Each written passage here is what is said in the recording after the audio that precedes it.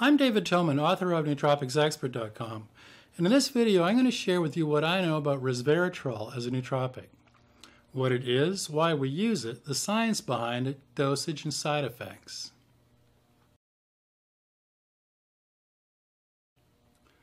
Resveratrol is a naturally derived polyphenol antioxidant. This phytoalexin helps plants fight fungal infection, insect infestation, stress, and ultraviolet radiation. And we are finding that resveratrol can be a potent nootropic.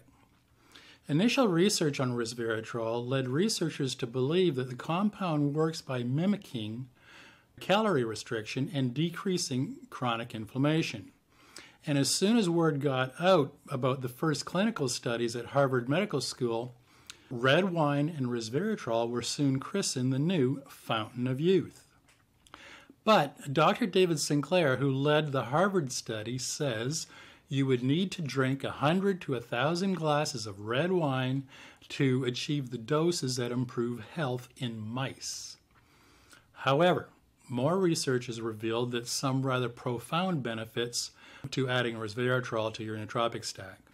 Now, several human studies show that resveratrol can increase cerebral circulation, protect against heart disease, and increase insulin sensitivity in diabetics. Even more studies in animals have shown that resveratrol can reduce depression, treat addictions, protect against memory loss, is anti-anxiety, reduces plaques in Alzheimer's disease, improves learning, memory, and mood, and it prevents the brain from stroke and shields from hearing loss. Now, resveratrol is found in red wine, blueberries, cranberries, raspberries, grapes, peanuts, pistachios, cocoa, and dark chocolate. Here we're going to dig into how resveratrol helps your brain.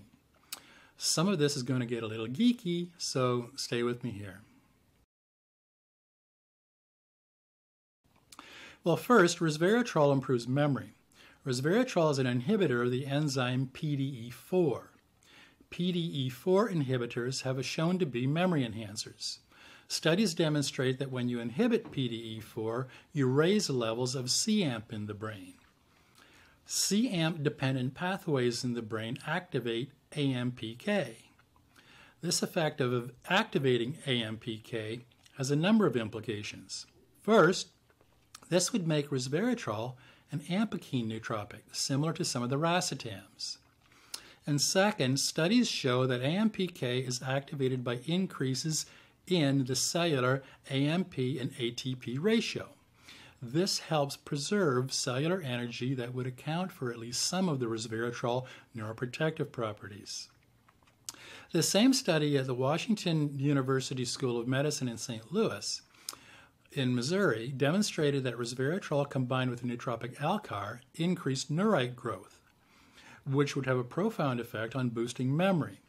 And resveratrol also stimulated mitochondrial genesis. The researchers concluded these findings suggest that neuronal activation of AMPK by resveratrol could affect neuronal energy homeostasis and contribute to the neuroprotective effects of resveratrol. And second, resveratrol boosts BDNF. Brain-derived nootropic factor, or BDNF, has been called miracle grow for the brain by Harvard neuropsychiatrist John Ratey. When BDNF is released, nerve cells connect to other cells or their synapses. And as brain cells fire together, they wire together. And this is how new neural networks are formed and consolidated to create memory. Now, researchers in Iran administered resveratrol to rats for 30 days.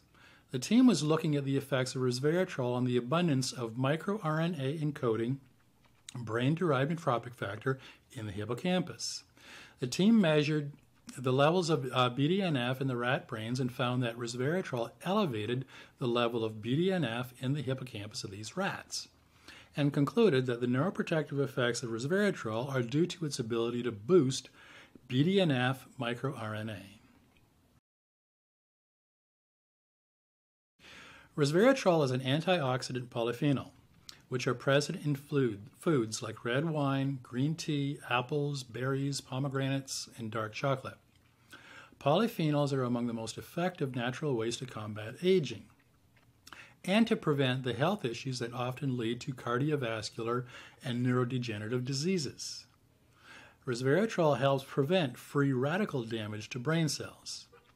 Oxidative damage to brain cell membranes causes deterioration and eventually leads to premature cell death or apoptosis.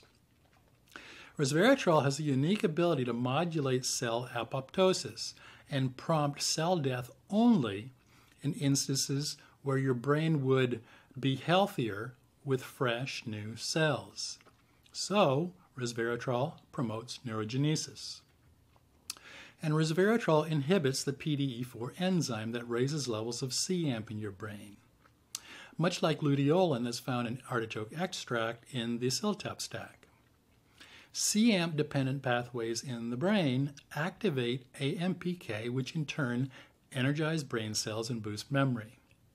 Resveratrol helps boost cerebral circulation and brain-derived nootropic factor. BDNF helps new neural networks form, which is the basis for memory formation. Research shows that resveratrol can improve memory by inhibiting PDE4 in the brain, which boosts cAMP activity. It can tame inflammation in the brain. It can boost cerebral blood flow for more oxygen and nutrients to fuel brain cells. It increases BDNF, helping new neural networks to form for memory consolidation, and neuroprotective qualities that prevent damage to brain cells. Resveratrol quickly enters your brain after you take it, and once in your brain, it inhibits PDE4, which boosts cAMP activity.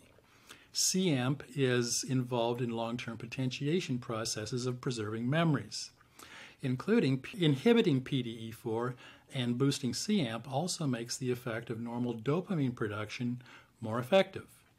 Boosting processes in the stream of chemical reactions in the brain increases learning and memory, without the side effects of stimulating dopamine production through the use of drugs like Adderall or Ritalin.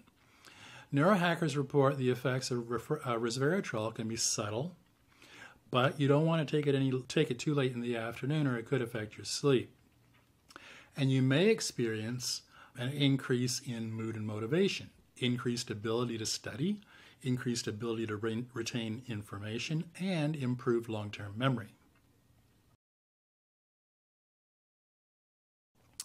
Now, as a young neurohacker, you may not be concerned about the horrors of a disease like Alzheimer's. Yet, several clinical studies make the case for using resveratrol to boost your memory and to avoid ever having to be concerned about this debilitating disease. 84,767 Americans die from Alzheimer's disease every year, and more than 230,000 suffer from dementia severe enough to require nursing home care. The Alzheimer's Association predicts that more than 5 million Americans are living with this disease, and you have a 1 in 3 chance of developing Alzheimer's or another dementia in your lifetime. Now that I've got your attention, I highly recommend that you take a look at more of the clinical studies in this article or this video transcript over on Nootropics Expert on using resveratrol to prevent Alzheimer's and dementia. I've got one study that shows how resveratrol protects against Alzheimer's by preventing the accumulation of abnormal proteins called amyloid beta. I've got another clinical study that was done at the Max Planck Institute that shows how resveratrol improves memory.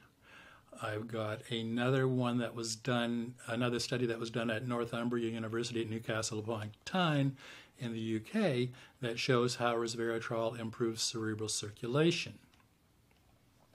And in that particular study, the researchers concluded that resveratrol can increase cerebral blood flow with a single dose of the supplement. So to check out these studies, go to Nootropics Expert, search for resveratrol, or click on the link below this video. Resveratrol is found in small quantities in red wine and some plant foods. Red wine contains about 1.5 to 3 milligrams of resveratrol per liter of wine. So, if you do the math, comparable amounts of resveratrol from red wine for a 150-pound person means 750 to 1,500 bottles of red wine a day, which I don't recommend. Resveratrol has a considerably shorter half-life than its cousins pterostilbene, and is easily absorbed but has poor bioavailability once it's ingested. Its half-life is 1 to 3 hours and 2 to 5 hours following repeated dosing. Micronized resveratrol, which is a much smaller particulate size, has been shown to have a 3.6-fold increase in bioavailability compared to standard resveratrol. And many of the clinical studies done in animals suggest a human equivalent of 1 to 2 grams for a 150 to 200-pound person. Now, many supplement makers offer much smaller quantities in capsules and tablets, and I do not advise taking such high doses of resveratrol like they use in these studies. But even in small amounts, resveratrol is believed to provide some of the benefits talked about in this video. Now, based on all the published studies, the recommended daily dose of resveratrol is 20 milligrams for heart health, insulin sensitivity, and longevity. For cognitive benefit and increased cerebral blood flow, the recommended dose is 250 to 500 milligrams of resveratrol. It's better to dose at the lower end of recommended doses of resveratrol and see how your body reacts. Resveratrol is non-toxic and supplementation is well tolerated by most people. And we don't have many human studies on resveratrol, so we've got to rely on user reviews. But resveratrol has mild estrogenic activity in the body.